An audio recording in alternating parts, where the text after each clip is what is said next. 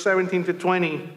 And this section Paul had left. Notice again, as we quickly bring this to a close, he says, but we, brethren, having been taken away from you for a short time in presence. He's saying taken away is we were snatched away from you. We didn't want to leave. The idea behind it is, imagine this in a picture, in a movie in your mind.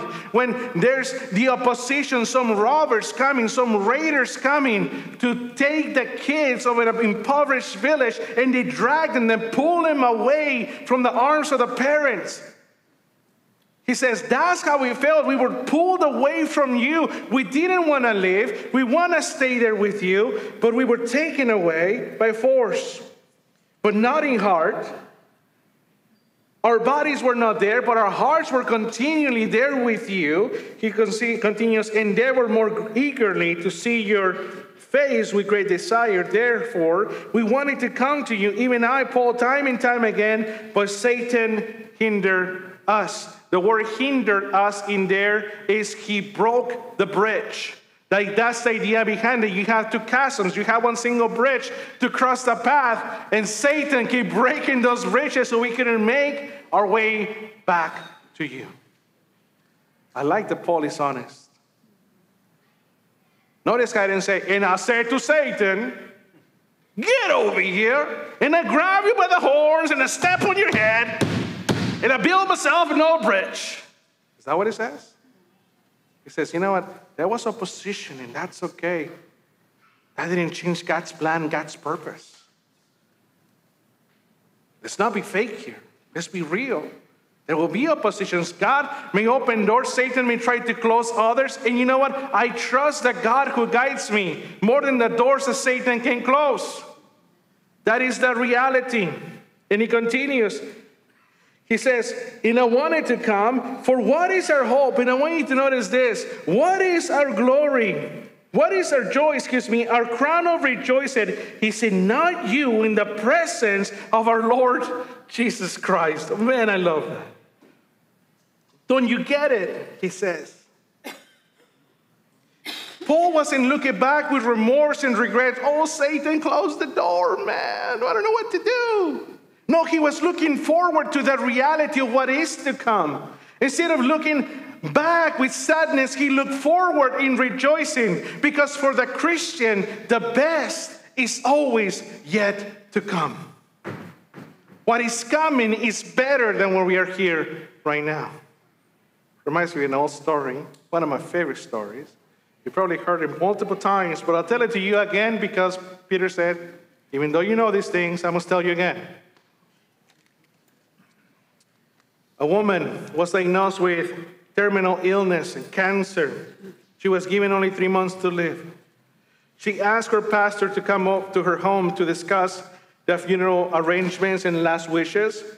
She told him which song she wanted to be sung, what kind of dress she wanted to be buried on, and the scripture she would like him to share. And then she said to him, one more thing, I want to be buried with a fork in my hand.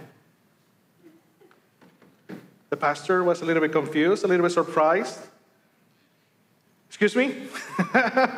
What do you mean? The woman explained. In all of my years of attending church and socials and potlucks and dinners, I always remembered that when the dishes of the main course were being cleared out, someone would inevitably lean over and say, keep your fork. It was my favorite time because I knew something better was coming. Like a velvet chocolate cake, oh yeah. Or a deep dish apple pie. Or tres leches, oh yeah. Something wonderful, she said. So I want people to see me there in that casket with a fork in my hands and wonder, what's the fork for? Then I want you to tell them, keep your fork because the best is yet to come. The best is yet to come. Paul looked past his present difficulties and affliction. He kept looking ahead by faith and saw his friends in the presence of Jesus Christ. What a joy. He's saying, I'm not ignoring you. We're not trying to avoid you. We have not forgotten you. We are looking forward to being with you, but right now we can, but I'm looking forward to seeing you there in the wonderful gates of heaven. I don't know if you know this. Maybe you're new enough to not know this. We, as Calvary Chapel McAllen, we're looking forward to gather on the right side of the tree of life in heaven. Go read the Revelation so you can know where that is. Where the fruit that produces a leaf in every season for healing, all the stuff. So we're going to be there. We're like, hey, we made it. It's going to be great. Paul has this confidence. Don't you know you're our hope, you're our joy, you are our crown of rejoicing. It is you. We rejoice because you are our glory and our joy. And I love that despite Satan's hindrances and interrupted manipulations, he says, we know for a fact that you're going to make it to heaven. Isn't that awesome? Don't you know that you're our hope? You're our crown of rejoices. We are confident that you are going to make it home. They, the Thessalonians, was the cause of their hope and joy, and they were confident that they will make it. They were confident that the Thessalonians will be able to stand before the Lord Jesus Christ one day in his glory. They were confident that they will be able to present them to the Lord as their sons and daughters in the faith. Can you imagine? Hey, Lord Jesus, man, here's my daughter Fiona. She's awesome. Here's Emerald. Here's whatever her name is, Lord. You know, I will know then. I will know then. Here's Samantha. I don't remember everybody, but your name now. Here's Madison. There you go. She's a wonderful lady, Lord. Thank you for putting her in our lives down on earth. What a rejoicing. How can Paul say that? How can he be so confident? Number one, because of the way they had received, the way they have welcomed, the way they have trusted, the way they have practiced God's word in their lives. I love seeing people on fire for Jesus. It brings me such a great joy. I love seeing people on fire for Jesus. It brings me such a great joy because you know what? I'm not wondering, are they going to make it? Are they not going to make it to heaven? There's a show on Netflix that I like to watch. It's called Is It Cake? Have you seen it? I'm always guessing wrong. I don't know. They don't look the same to me. You don't want to be that in Christ. You don't want to be that in that church. Are they saved? Are they not saved? I don't know. You want to have a life that is always pointing out, I'm going to heaven and I don't care what's happening here on earth. I'm going home. The way they had received and they were leaving the word of God, man, was so impactful. They're like, I know you guys are on the right track. We'll see you home. But second of all, because of whom they had entrusted them to.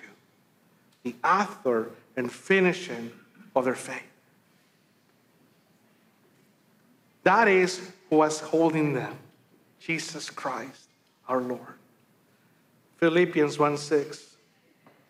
Being confident of this very thing, Paul says, that he who has begun the good work in you will complete it until the day of Jesus Christ. Will you say that with me? Philippians 1:6.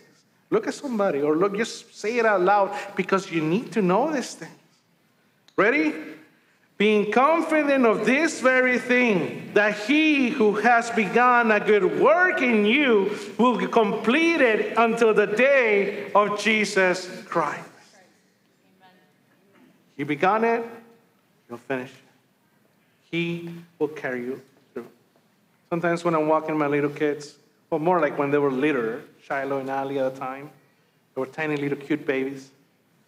And you're walking down the street with them on their hands, and I love how confident they hold on to you. Oh, I got your pinky, Papa. You know, like, and they're tight on that thing. I agree with them. But I knew they were going to make it to the other side of the street, not because they were holding on to me. But why? Because I was holding on to them, and I wasn't going to let go. The same is with you and me and the Lord. Yes, we're holding out with our hands of faith. God, I got you, Lord. I got you, Lord. And the Lord says to you and to me, no.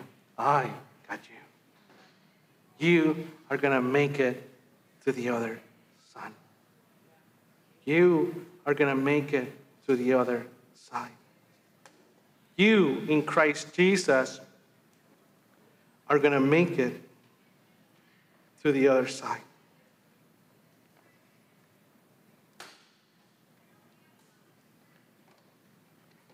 Paul says, yes, we've been beaten up in the city. We have been chased away by envious Jews, the Judaizers. Yes, we're going through real persecution, but it's all worth it because you guys are getting saved.